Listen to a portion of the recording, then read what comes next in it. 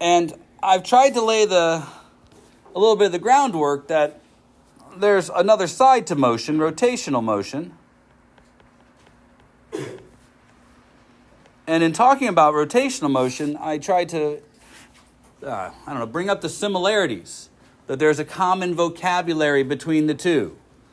That, if we have we have linear velocity, we also have angular velocity. If we have linear acceleration, we have angular acceleration. And try to make the comparison that for everything that we did for translational motion, we have a equal counterpoint for rotational motion. Well, yesterday was also trying to bridge the gap, because in having this conversation, there's also this idea that if you're trying to get something to move, the causes of motion are forces. And that if you have unbalanced forces acting on your object, it will accelerate. And the amount of that acceleration will depend upon the inertia of the object. Moreover, if you can apply a force, it is possible that that force could do work and change the object's energy. If it did, you might be able to imbue that object with kinetic energy because it might be moving after you've done work. In fact, we had a work energy theorem, which said that if you do work, you could change the object's kinetic energy. However, changing its kinetic energy required a force, and that force would be tempered by the object's inertia. So you do the same amount of work on two objects, but one object is bigger than the other. Well, one object might not be going as fast as the other.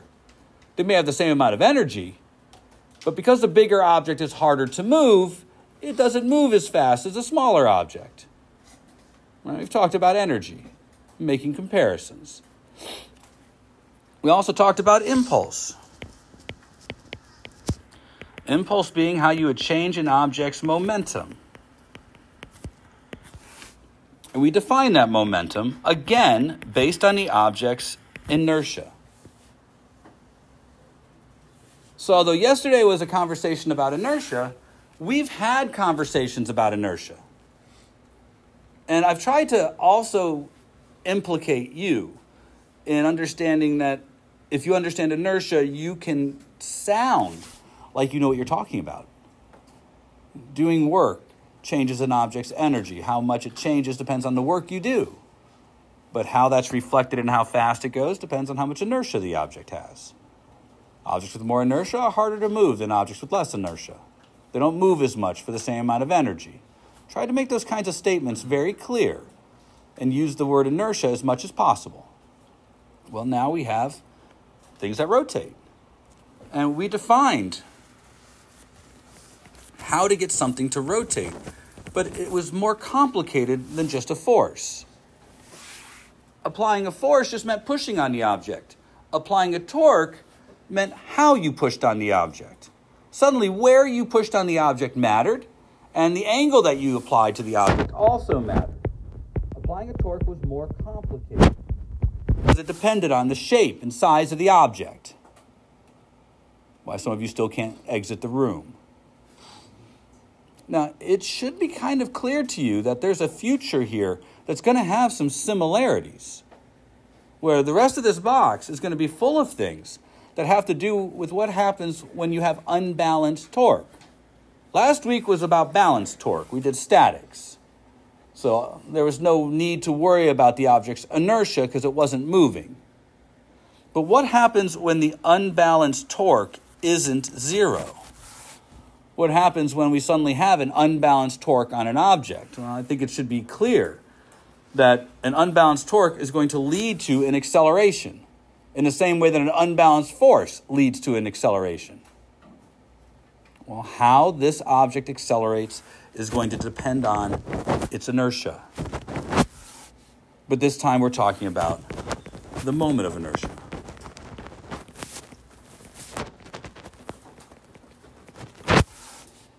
So the rotational inertia of the object, separate and distinct from its translational inertia. How the object is shaped now plays a role in determining how it behaves. All the first semester, our objects were point masses. We didn't care how they were shaped. Second semester, our objects have shape. Their shape determines how they behave. I think you could probably imagine fleshing this out, right? There are similarities between these. It shouldn't be a surprise that there's likely a definition of work that deals with torque. Something similar to the way in which we deal with force. If work being done on an object required a force over a displacement, then work being done by a torque probably requires an angular displacement. It is very plausible that you could change an object's kinetic energy. Do you think rotating objects have kinetic energy? Are they moving? Is any part of their mass moving? If it is, then you can probably imagine that their kinetic energy has a similar structure to the kinetic energy of an object that's just going in a straight line.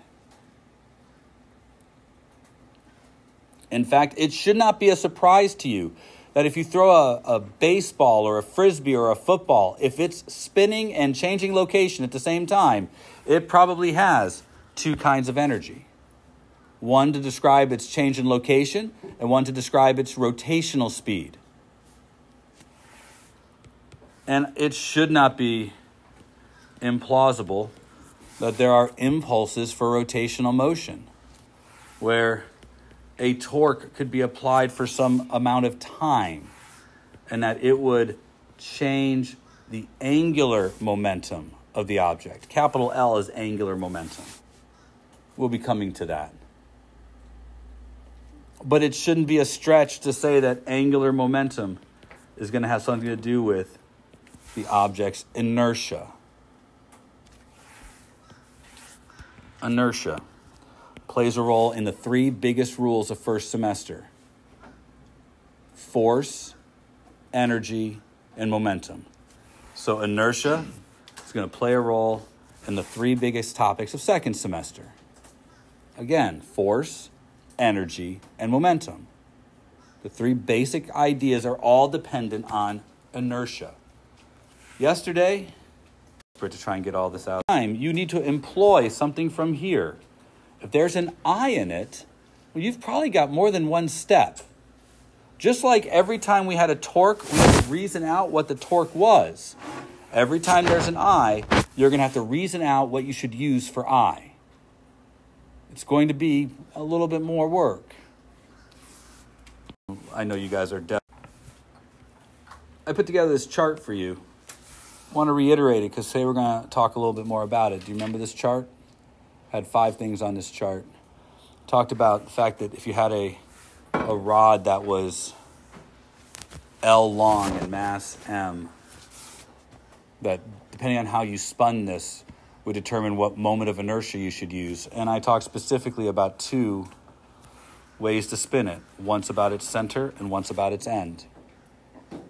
About its end, the moment of inertia was 1/3 ml squared. About its center, the moment of inertia, 1/12 ml squared. And then we went on to other shapes, right? Talked about rings and discs and hollow spheres and spheres. And although you may not need to write these things down because you have them in your notes, there's something I want to impress upon you about this. The first is that the rod extends to lots of things. I talked about the fact that the rod could be the door, right? That the door is a rod about one end. That we treat it that way because this object could be 3-dimensional. But we only care about the distance of the mass away from the axis of rotation. So whether the rod is very skinny or very long, it still behaves the same. That can be said about the ring. The ring could be a really crappy drawn tube, right? Or a long hollow pipe. It would still be just a ring. So, although this ring has radius and mass, the moment of inertia of a ring is mr squared. But that would extend to a ring that's really long, too. So a toilet paper tube or a PVC pipe. A disc, well, there's the idea that the disc has a radius and a mass, but the disc also could be a long, solid cylinder. That would also be a disc. It wouldn't matter that it's long. The mass is still distributed the same way about the center. So if you're rotating this about its center, it would have a moment of inertia of 1/2 mr squared. So although we said disc, we also mean, solid cylinder.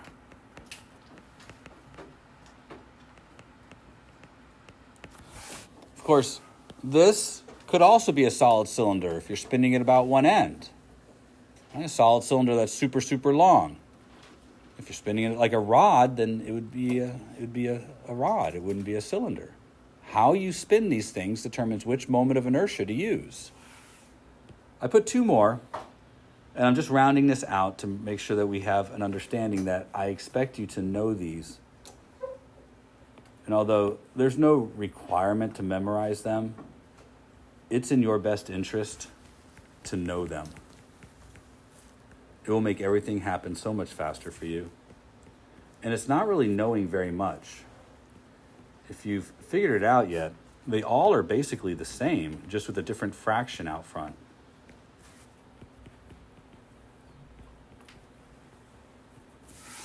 Have you noticed that? All you have to really memorize are the fractions. They're all ml squared or mr squared. It shouldn't be too hard to realize that the smaller one here is based on the fact that you're spinning it about the center. This one's going to be bigger because you're spinning it about the end. More of the mass is further away from the axis of rotation. Now, I bring this up because that means I also want you to have an idea of where these numbers are coming from. So we're going to do a little activity to show you where these numbers are coming from. This is where, or a ball, something that is two-dimensional. Because how do you break the disc up into pieces? I want you to imagine how that might be tough, right? Like if I have a piece, what do? Do I say this piece right here? There's how many pieces would we break it up into? That might be kind of challenging if you can probably see that. Two-dimensional pieces might be tough. There's a way to do it. And in mechanics, we do it. But here, I want you to have an appreciation for the way it's done. All of these, though, derived from calculus. Even this one, really. But you should understand why this one doesn't really require calculus. Those of you who are paying attention understand that every piece of mass, no matter which piece I choose, do you notice that it's the same distance away from the center? That's why the whole thing is mr squared. Every piece is a distance r squared away. That's why the ring is mr squared. And yes, I expect you to be able to explain that on a test. Yesterday. And for today, I'm going to take a rod, and we're going to break the rod up into pieces. And I think I was talking about doing this as a meter stick yesterday. I'm not going to. I'm going to say the rod has length L and mass M. And we're going to spin it about one end. I'm sure that I talked to you about the fact that we're going to use something called the point mass moment of inertia. Did I bring that up at the end of class yesterday? Asked if you guys knew how to use a summation, and you guys had this dubious look on your face. This is the summation for moment of inertia.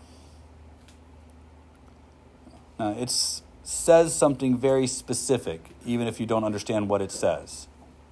First, a summation says that you're going to be breaking or using multiple things in your sum. So we label them and give each one of those pieces a number. If you have lots of things you're adding together, then you'll need to count them all up and know how many ahead of time you're going to be adding together. We tell the summation that we're going to start with object number perhaps 1. You might start with number 5. I don't know. Depends on what you're adding together. We're going to do moment of inertia, so we're going to add up all the pieces of the object that's rotating. And we're going to go... that's not an N. Sorry. It's an I. because it's item number. We're going to start at item number 1. And we're going to go all the way until we've gotten all the pieces of the object. But I don't know how many pieces there are, so I'm just going to put an n there. This is generic. It says if you want to find the moment of inertia of an object, then you need to add up each object, each part of the object. And you have to not only add up each piece, this represents the mass of a piece of the object.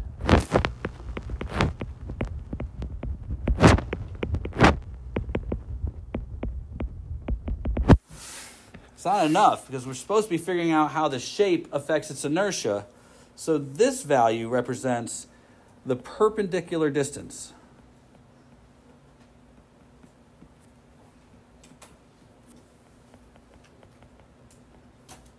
From the piece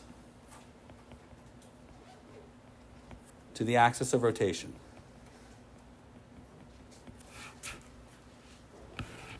Now, this is called the point mass formula because you can use this for point masses, meaning individual pieces of an object.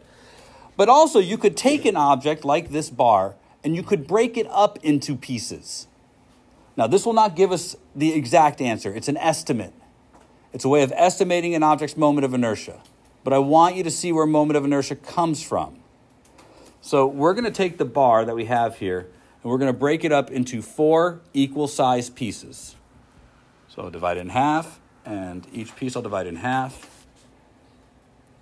And we're going to find a moment of inertia of all 4 pieces. Now to do that, I want to be really careful. We're going to state that this bar is of uniform density. So each piece's center of mass is at its center. So I'm going to put a couple of dots here to represent the centers of each piece. We're going to find the moment of inertia by adding together all the pieces. So I want to build a summation that tells me that. First, my moment of inertia is going to be a sum of each piece of mass and how far away it is from the axis of rotation. I'm going to start at piece number 1 and end at piece number 4 because there are 4 pieces. In fact, I'm going to organize and say this is piece number 1, this is piece number 2, this is piece number 3, this is piece number 4. It's important that I break the pieces up into uniform parts, if I can. Sometimes you can't, but if you can, it's appropriate. Now this is a sum, so for each piece I need to find mr squared and then add it to every other piece. And to do this, I'm going to use the information that's presented here. So I'm going to be adding 4 things together. Let's talk about piece number 1. What is the mass of piece number 1?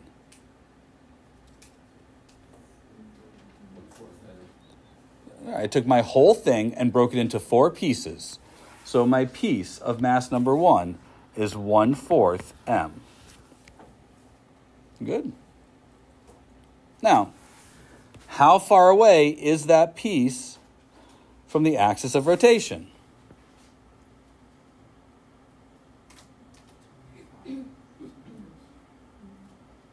Go ahead. Nope, it's not a meter stick.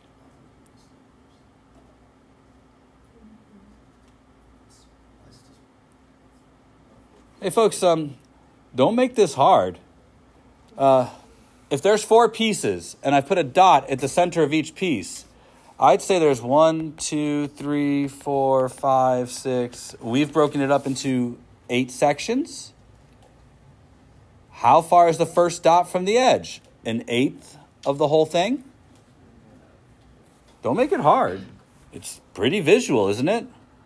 The whole thing is L, then this length right here from the first dot to the axis of rotation is going to have to be 1/8 L. But that quantity is squared.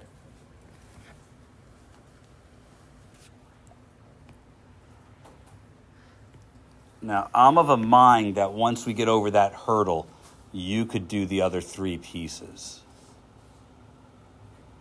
But first period proved me wrong. There was many people who could not do this. Let's see who can.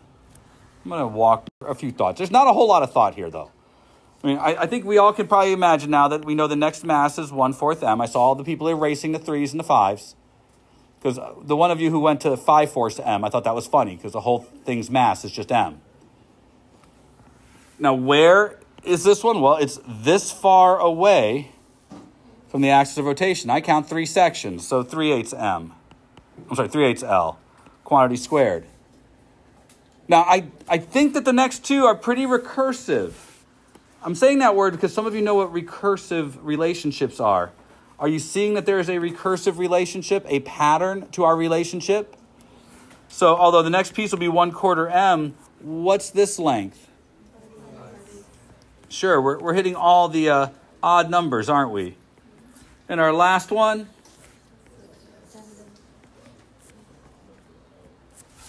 Now, being a nerd like I am, I like stuff like this because there's patterns in numbers. And if you understand that, there's kind of neat things in those patterns. Now, if you're not that person, okay, I don't care. But I find the idea of looking for patterns to be interesting. I also notice that I can pull out one of those from everything. Do you see that? And what's left inside is just 4 fractions. 1/64 plus 9/64 plus 25/64 plus 49/64. Right? It's just simple 3rd grade fractions now. And not so terrible fractions in that they all have the same denominator. I didn't even make you do common denominators here. Fascinating. What does this all equal? Can you do all that?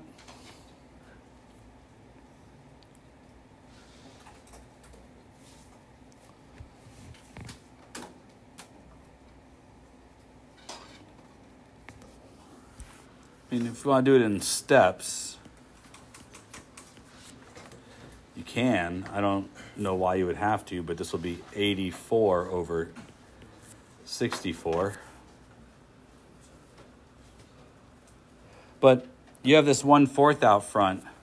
84 divided by 4 is 21. So this is 21/64 ml squared. First thing I want to point out is it's not a third. We expected that we'd find this to be a third. Do you realize how close it is to a third, though? Are you sure? Because I think some of you are saying that, but you could do 21 divided by 64 to see. But do you understand that 1/3 is 21/63s? And our number is 21/64. I'd say we're really close. This is an estimate. Why isn't it perfect? Because part of the mass is here, and part of the mass is here, but we said the whole mass for that piece was there. It's not perfect. Clearly, to get better, we'd have to break it into more pieces. You know, I bet if we broke it into 10 pieces, we'd get really close. Of course, that'd be a lot more work, wouldn't it? Repetitive work, sure. I want to make sure you guys are getting this. So before I move on, you need to do one on your own. And yeah, I feel like I should test this, like maybe call one of you out, put you on the spot, be a jerk. Because I'm afraid I have a lot of autopilot here. Can you do this whole thing again from the center? In some ways, this one's easier. But I bet you screw it up.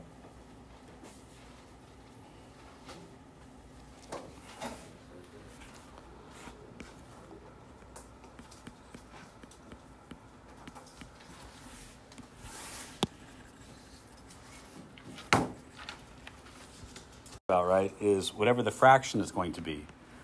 Would we all be able to kind of agree that it's going to be something ml squared? So I can pick anybody. Paige, what'd you get? You don't know yet? Then you have to offer up a sacrifice from your table.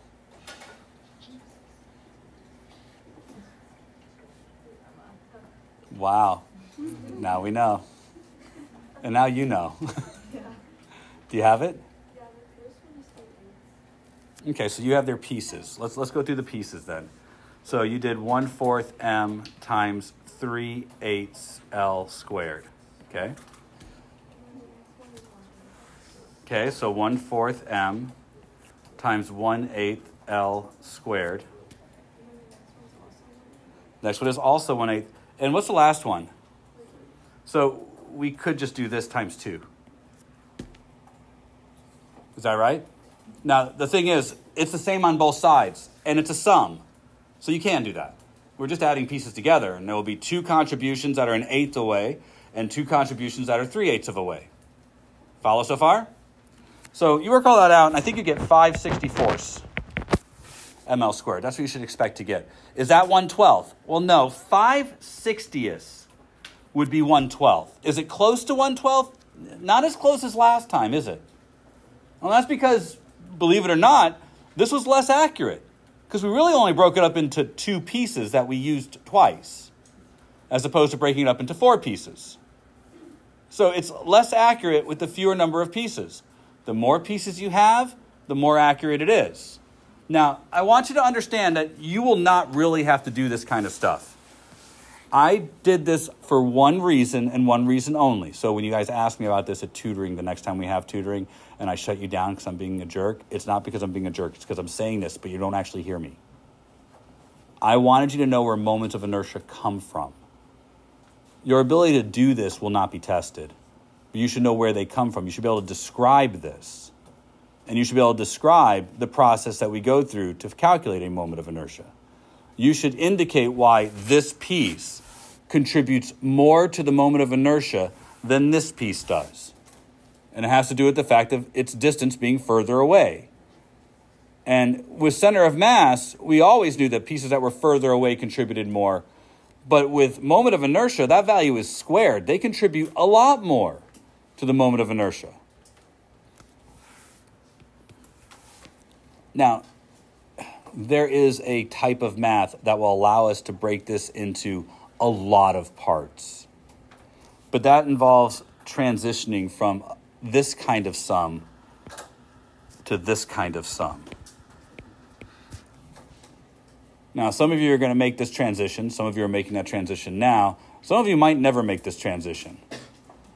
But going from this type of sum to here means going to calculus. Calculus, by definition, will break this up into an infinite number of pieces. And that's what the whole idea of calculus is. Now, you won't learn calculus that can do this. You're going to learn the basics of calculus. Applying calculus to do something like this takes a little bit more. But if you use calculus to do this, you get the 1/3 ml squared. And you get 1/12, and you get everything else. It's also how you can do things. I'm trying to emphasize that moment of inertia is a sum. I'm not sure how successful I'm being, so to show you something else. 3 rods spun about their center.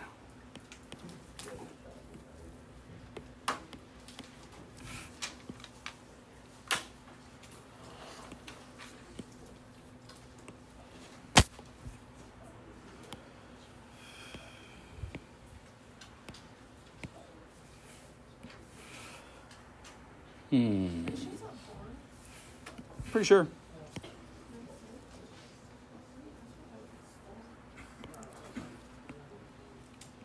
And it could be 4, but we're just going to do 3. I was going to 6, and I was looking at it. I saw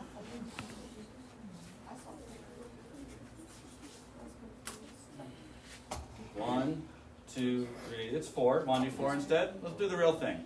So there's 4. Okay? And if you don't like it, you know who to blame.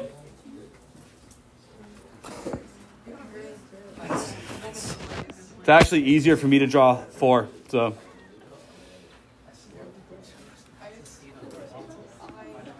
was like, when you said 3, I was like, 4. I thought it was wrong. Oh, no. All right, so I've got my 4 rods, and we're going to say that each rod is mass M. Now, before we start throwing out there that they're all length L, I think that we should be considerate of something. We're putting a ring around the outside, right?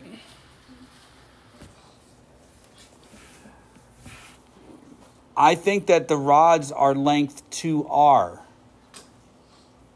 You follow me on that? I mean, they might, if there were numbers, we would probably recognize that their length is 2 times the radius. So I'm going to say that their length is 2R. And let's say the hoop around the outside edge is also the same mass as one of the rungs. Okay? Does everybody understand what I'm saying? So the hoop itself has mass M. Each support is also mass M. And we're going to find out the moment of inertia of this composite object. This is a skill I want you to have. So first, moment of inertia of a rod spun about its middle. We already have an expression for that. 1/12 M, not L here, 2R squared. And how many of those are there? 4, so times 4. Right, they're all the same. Doesn't matter how they're mounted here. They're all the same. They're all being spun about their middle. I also have the moment of inertia of a ring spun about its center. We know that to be mr squared.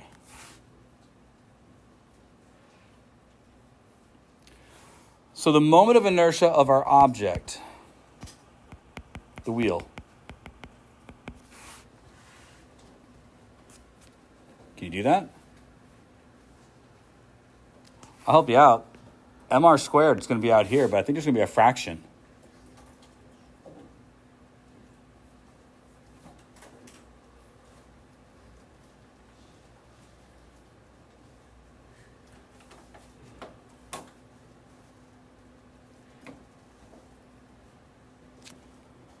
Only got like 3 minutes, so we got to get there.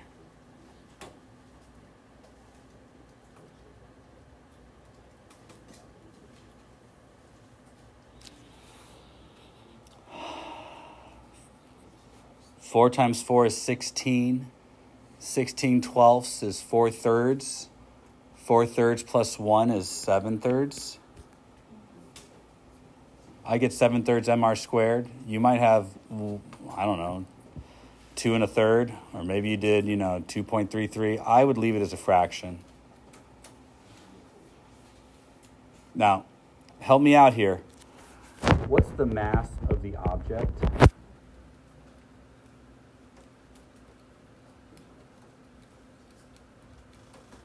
Yeah? 5m. I'm not trying to trick you. There are 5 objects being added together. They all have mass m. So if I take this wheel and just chuck it across the room, well, its kinetic energy would be 1/2 times 5m times v squared. But that would be its kinetic energy. I would use its mass here.